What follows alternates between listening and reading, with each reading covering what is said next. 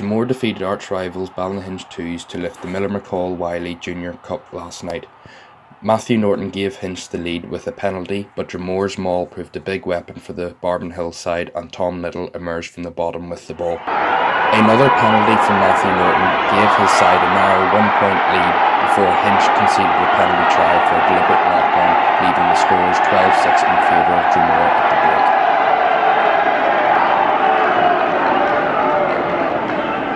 Ben Heath scored a third Dromore try before a Hinch fight back began.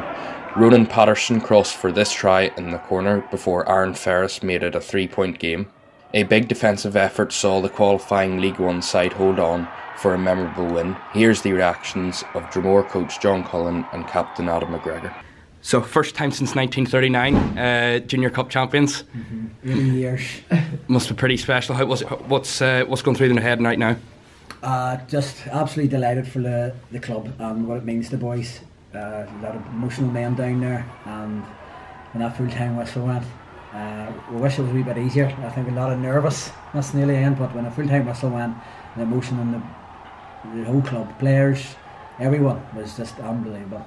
You could see they were definitely wanted, and we got there. That's where we targeted taking them up front at the start, and that's what we've done, driving them all first score. Again, hitting hard up the middle there for the second, the penalty try, which was due down to the pack again, going hard in the middle. We're going to have to weather a storm at some stage in the match, and that came 20 minutes into the second half, and the boys just needed to take a wee minute or two to themselves after the second try to say and talk among them to say they believe in each other, and I think that's what we've done, and the defence held out in the end.